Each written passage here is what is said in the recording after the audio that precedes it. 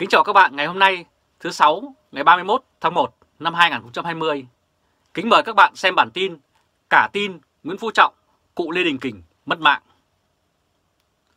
Sau 20 ngày kể từ khi Bộ Công an Việt Nam mà người đứng đầu là Bộ trưởng Bộ Công an Tô Lâm đã đưa trên 3.000 quân tấn công vào Đồng Tâm và đến tận nhà để hành quyết đảng viên lão thành cách mạng 58 năm tuổi Đảng, 84 năm tuổi đời là cụ Lê Đình Kình vào lúc sáng sớm ngày 9 tháng 1 năm 2020 với 4 phát súng.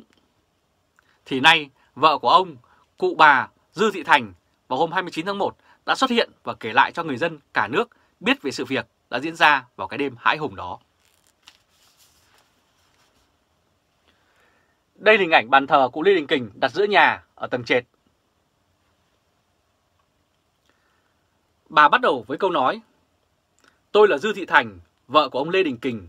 Tôi quay video này lúc tôi rất minh mẫn và đầu óc tôi hết sức tỉnh táo. Tôi khỏe. Tôi tường thuật lại công an đàn áp gia đình tôi vào ngày 9 tháng 1 năm 2020. Hôm đó là vào khoảng lúc 3 giờ sáng là tôi thấy cứ rầm rập ở ngoài đường. Mở cửa tôi ngó ra thì tôi thấy công an, cảnh sát đứng đầy đường. Tôi chạy vào thì thấy họ bắn đạn hơi cay với lại bắn súng vào nhà tôi. Công an ném hơi cay, ném khói vào rất nhiều, mù mịt nhà. Tôi và ông, tức là ông Lê Đình Kình, cay hết mồm, mắt, mũi. Tôi mới nghĩ ra lấy nước vào để cho ông Kình, nhưng chưa kịp thì tôi đã bị sặc hơi cay, không thể lấy được. Ông Kình cũng bị sặc khói hơi cay. Tôi cố chạy ra cửa lấy nước vào khăn ướt đắp cho ông, nhưng họ bắn nhiều quá, bắn mù mịt vào nhà tôi nên tôi lại thụt vào trong chỗ ông." Và sau đây mời các bạn xem video khi công an Việt Nam tấn công vào làng Hoành ở Đồng Tâm với nhiều tiếng nổ để biết sự việc này.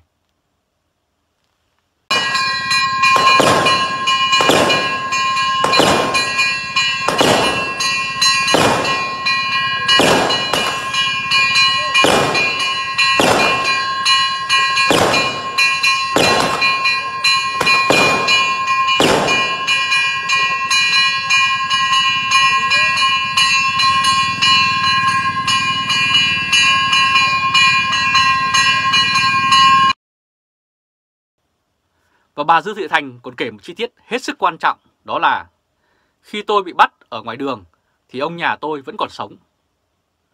Như vậy, sau khi công an bắt hết tất cả con cháu ông Lê Đình Kình ra xe thì họ mới tiến hành giết chết ông Lê Đình Kình ở trong nhà. Khi ấy, chỉ còn một mình ông Lê Đình Kình với những dương hòm tài liệu cùng đám công an Việt Nam vây xung quanh. Đây là hình ảnh nhà cụ Lê Đình Kình còn cách 2 căn nhà mới tới cái giếng trời nơi Bộ Công an nói 3 cảnh sát cơ động cùng rơi xuống và bị người dân đổ xăng thiêu chết. Con cháu nhà tôi nó ngủ ở đây từ ngày ông ấy gãy chân, trông nom bảo vệ, ông sợ ông công an bắt cóc. Thấy bắn nhiều nó chạy lên chạy xuống, lên bàn thờ, nhưng mà hơi cay nhiều quá nó không chịu được thì bắt đầu nó khép cửa lại. Nhưng công an đã tràn vào, bắt hết những người ở trong nhà. Đây là miêu tả của bà. Tiếp tục. Hôm đấy, nhiều công an vào bắn súng tơi tả vào nhà tôi. Các anh ấy sấn vào đông lắm. Họ bắt tôi kéo ra, bịt mồm, bịt miệng xong, rồi đưa tôi lên xe thì các cháu tôi ngủ ở đấy, chạy lên, chạy xuống. Xong rồi, các anh ấy bắt hết các con cháu của tôi và lôi đi. Khi tôi bị bắt ở ngoài đường là ông nhà tôi vẫn còn sống. Tức là cụ miêu tả khi cụ bị bắt đưa ra ngoài thì ông Lê Đình Kình vẫn còn sống. Tôi trông thấy công an đánh con cháu tôi rất dã man, bà nói. Xong rồi, lôi ra ngoài đường, tất cả đều bị lôi lên cái đồn Miếu Môn. Và ấn tượng với bà Dư Thị Thành là công an đã đánh con cháu bà quá dữ dội đến mức bà không nghĩ rằng con trai của bà là anh Lê Đình Công vẫn còn sống. Đây là hình ảnh anh Lê Đình Công trên truyền hình của Việt Nam VTV với rất nhiều vết bầm tím mà công an nói là khai nhận tội. Lên trên đồn thì tôi nhìn thấy các anh lại đánh con cháu tôi tơi tả, cứ đấm đá vào mặt, vào bụng. Họ đánh mà tôi nghĩ là công an, là Công nhà tôi nó chết ngay ở trên đồn rồi chứ không nghĩ là còn sống. Cứ tát tôi, đá đi, đá lại. Còn thằng Chức nhà tôi thì tôi không nhìn thấy đâu cả. tôi nhìn thấy ở trên đồn các anh ấy đánh, tra tấn người dân ghê lắm. Họ lấy bút kẹp ngón tay. Khi đánh xong, họ lại bắt vào ký cái giấy là không mớm cung, không tra tấn. Đêm hôm ấy là bắt đầu cho bịt mồm, hết lại xong rồi cho lên xe kem, tức là cái chiếc xe thùng. Xong rồi chở đi đâu thì tôi cũng không biết nữa. Và khi thả bà Thành về, công an đã có nói với bà rằng cho mày về để mày lo hậu sự cho chồng con mày. Và nói thêm, chúng tao mà không nhân đạo thì chúng tao bắn chết hết chúng mày. Đây là hình ảnh bức tường bếp đã xây lại sau khi công an đánh mìn để xông vào nhà, bắt hết con cháu cụ Lê Đình Kình ra xe rồi giết chết cụ Kình với 4 viên đạn. Bà nói thêm, còn tôi và mấy đứa trẻ được cho về vào lúc 2 giờ sáng ngày 10 tháng 1 năm 2020. Chúng nó bảo cho mày về để mày lo hậu sự cho chồng, cho con mày. Chúng nó còn bảo chúng tao không nhân đạo thì chúng tao bắn chết hết chúng mày. Từ lúc ông nhà tôi bị bắn gãy chân, bị đánh gãy chân thì các con cháu tôi nó cứ đến, nó ở bên để trông nom, mà người ta nói là tôi nuôi bọn nghiện mấy chục người. Tôi không hiểu là đến để bắt cóc hay thế nào nữa, vì không thấy giấy tờ gì đưa ra cả. Đây là những gì mà tôi nhớ thì tôi kể lại như thế vậy. Và sau này nếu như tôi kể sai thì đó là tôi bị ảnh hưởng nhiều tới mất trí nhớ, hoặc là tôi bị đàn áp và áp lực khiến tôi phải kể sai. Mong bà con thông cảm hết cho tôi. Và đây là chia sẻ của vợ ông Lê Đình Kình. Và sau đây mời các bạn cùng xem đoạn video do bà Dư Thị Thành tự kể lại cảnh công an Việt Nam khủng bố giết chết người dân Đồng Tâm là chồng bà lúc rạng sáng ngày 9 tháng 1 năm 2020 để biết được sự thật.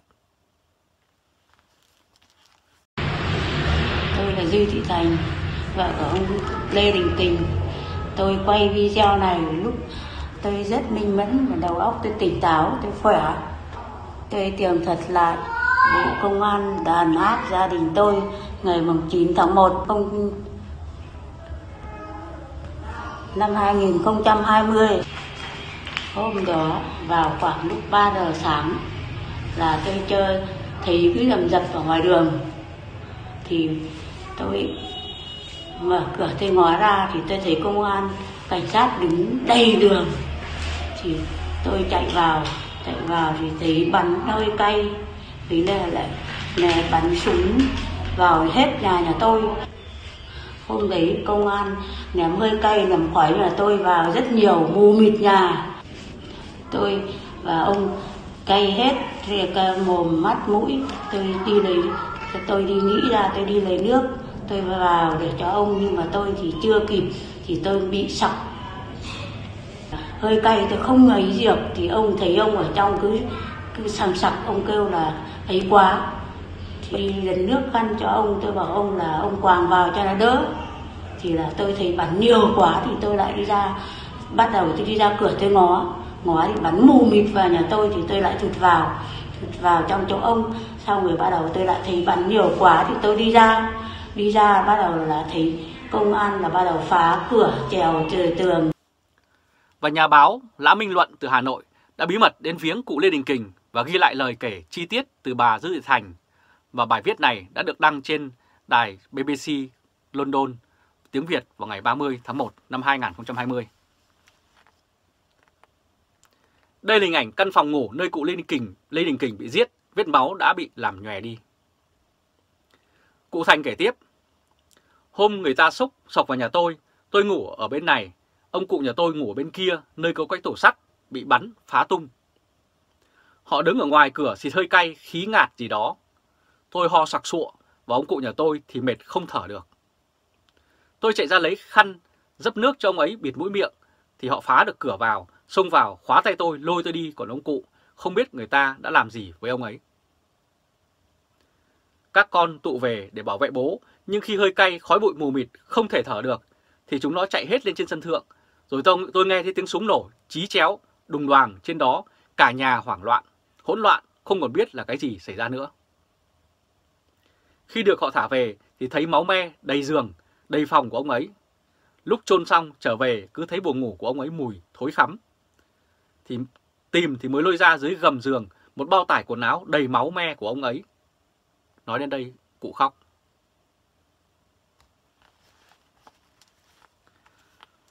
Và bà Thành còn tiết lộ rằng ông Lê Đình Kình tin vào ông Trọng chống tham nhũng lắm.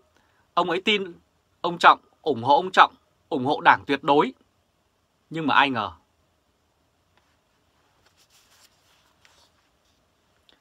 Đây là hình ảnh nhà cụ Lê Đình Kình từ ngoài nhìn vào trong với nhiều vết đạn. Bà Thành kể tiếp, nhà cửa tất cả đều bị lục tung, bản đồ đất dán trên tường bị xé bỏ hết. Người ta bê mất đi cái hòm gỗ có để bản đồ, hồ sơ giấy tờ đất đai. Đều ở trong tủ ấy hết, lấy hết rồi các bác ạ. Và cụ khóc thêm. Tôi nói, sao biết họ dục dịch tấn công vào làng mà chẳng cất giấu đi nơi khác cho an toàn? Phóng viên đã hỏi như vậy.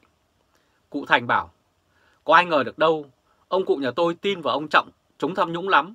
Ông ấy tin ông Trọng, ủng hộ ông Trọng, ủng hộ Đảng tuyệt đối. Ai ngờ đâu được, bác ơi. Cụ lại khóc. Tôi hỏi tiếp, ngoài bê mất hòm tài liệu đất đai, họ còn lấy đi cái gì nữa không? Cụ trả lời, nó lấy mất chiếc ô tô trả góp của vợ chồng thằng Uy, bê mất 2 két sắt của nhà Công và nhà Chức.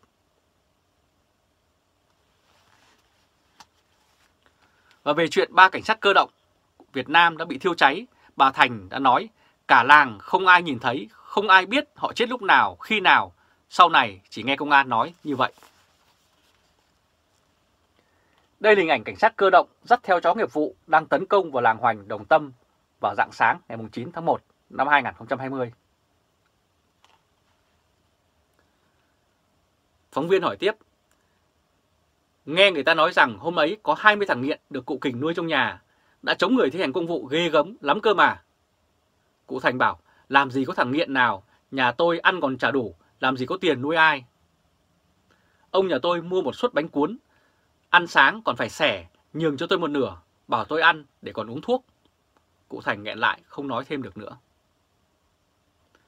Tôi hỏi tiếp, thế hôm ấy mấy anh công an đã chết như thế nào, cụ và gia đình cụ có biết không? Có phải mấy anh em nhà mình ném bom xăng xuống cái giếng trời làm họ chết cháy hay không? Cụ Thành lại vật ra kêu giời ơi. Đúng lúc ấy, mấy người hàng xóm và 2 người con gái cụ Thành bước vào. Mọi người đều đồng thanh đáp, cả làng không ai nhìn thấy, không ai biết họ chết lúc nào, khi nào. Sau này chỉ nghe công an nói, mấy người đã quả quyết như vậy. Tôi hỏi tiếp, vậy vì sao mấy anh em chú cháu lại nhận là ném bom xăng xuống giếng trời, đốt cháy họ? Cụ Thành và mấy người đã nói thêm, cũng chẳng biết, chắc họ đánh đau quá, bắt phải nhận thôi, chứ thằng Uy vừa ló mặt ra sân thượng đã bị người ta bắn gãy tay. Còn thả chó ra đuổi cắn thì ai có thể chạy sang tận sân nhà bên để ném bom xăng xuống.